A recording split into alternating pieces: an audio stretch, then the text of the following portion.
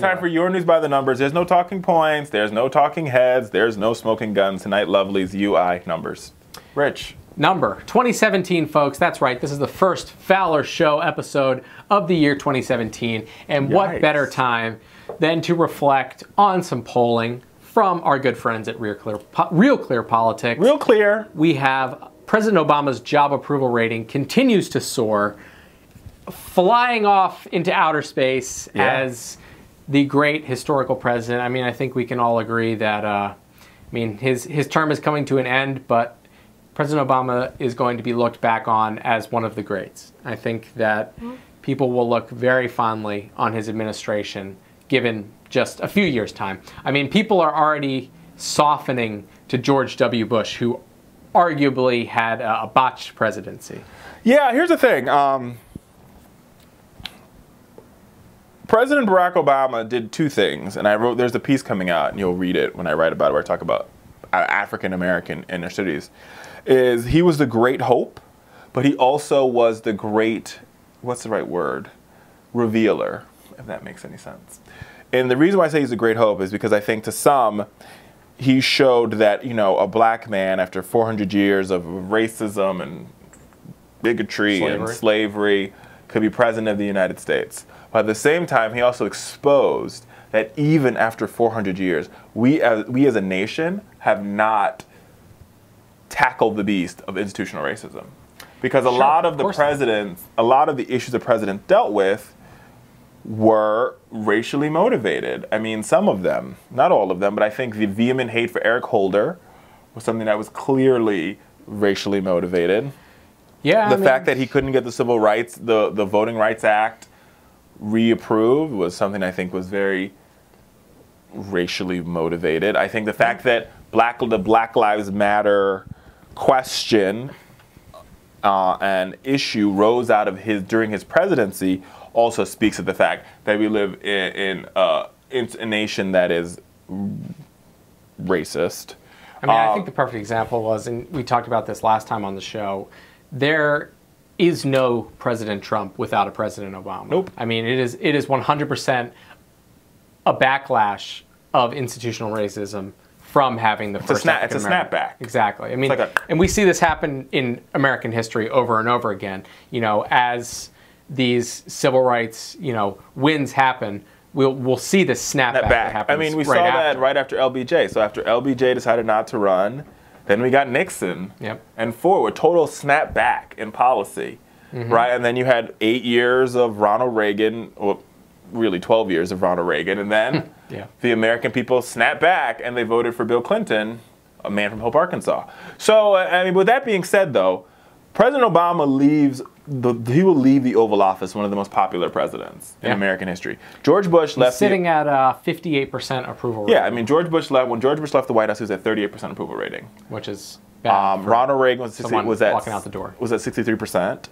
And Clinton was at 58 and some change, same region as Obama. But I mean, he's at 58, Reagan's at 63, Clinton is someplace between them.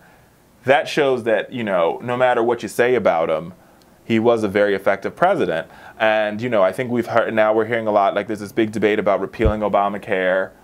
But in repealing it, people are going to suffer. And I mean, this is the first story you hear, and you're going to hear more and more stories like this if the Republicans really decide to go through with a full outright repeal.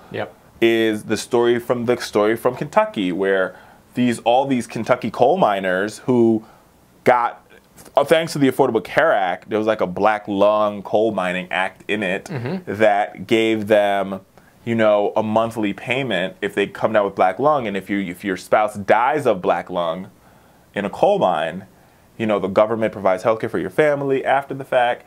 Now that's going to go away if you repeal Obamacare, right? And, not saying that Obamacare is perfect, because when you fix a system, you're never going to get it right the first time, ever.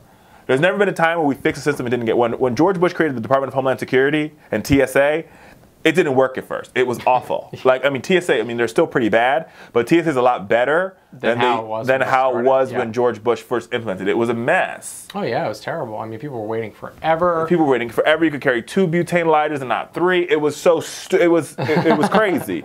But then they started to work at it. Homeland Security started to take over some more departments, and they really started to streamline it down. And now I would argue that America is a safer place because of it. Did I agree with it at the time? No. But America is a safer place because of it. There's no system that you try to overhaul that you're going to get right the first time. But it's just the way it is. The benefits of the Affordable Care Act clearly outpace the drawbacks from it. Yes, premiums have gone up. But here's the reason why premiums have gone up. Once again, I mean, I saw somebody on the news a couple of days ago, Rich, sort of saying, oh, well, a patient should know what each procedure costs. Which... okay, that's fine. But if I go to the doctor and, well, first I think you should streamline pricing. They really try to keep it as much of a secret as possible. Absolutely, and they shouldn't. But here's the truth. If I have cancer today, knock on wood, and I go in and they say this treatment's going to cost $1 million, I'm still going to get the treatment. Yeah, and I'll figure it out later. Yeah, so I mean, worst case scenario, I'm dead, I mean, my philosophy, which is different from the Republican philosophy, is that you should be able to go to the doctor and get the best treatment possible without having to worry about the bill. Insurance companies are profit-driven. They're profit-driven. They care about making money. They have a fiduciary responsibility to their shareholders to make money, which is the mistake President Obama made when he passed the Affordable Care Act. Yep. Either one, Rahm says you should piecemeal. We could have done the piecemeal way. That would have been fine too. But you cannot work with people that their motive is to make profit when your motive is to make people healthy. Because insurance companies, the underlying goal of insurance companies is not to make people healthy. That's a lie. It's to make money. It's to make money. Yeah. And it's a business. It's a business. So they want so yes, they need people to be healthy, but they would argue they need a lot of healthy people to buy insurance to take care of the one sick person. Which is why I don't feel guilty. I have health insurance, good health insurance. And I don't feel guilty when I go to the doctor. I go to the doctor early and often because I pay... You paid for it. Every month. And so if you have health insurance, whether it's most people have health insurance through their employer, right? If you have health care through your employer and you're like, oh, I don't want to go to the doctor, don't be a fool. Go to the doctor because your company's paying a lot of money for you to go to the doctor. If your toe itches, go see a podiatrist. Well, yeah, I mean, the insurance companies, it's in their best interest for people to go to the doctor as little as possible. Yeah, it's in my best interest to go to the doctor as much as possible. Right. So I'd be at the doctor. So another quick poll, we have like a minute left in the segment here. Congressional job approval showing the exact opposite of the coin. We are currently looking at a 13% approval rating and a 55% disapproval The crazy rating. part about that is that people like their hometown congressman. That's the problem. Yes. With Congress. Because everybody likes their hometown Everyone's like, well, you know, they're all crooks, but not Congressman Joe, whatever, from down the street, you know? Here's my thing. I just want them, and I've said this before, Congress would get a higher approval rating from me if they could all work together and pass a really good infrastructure bill. I've been talking about this for, how long has the Fowler Show been around? 5 years. For 5 years, I have been talking about an infrastructure bill. Infrastructure is bipartisan. And if Donald Trump, if Donald Trump is going to get an infrastructure bill done, Donald, I will send the flowers to the White House and I'll be out there like this with a good slow clap.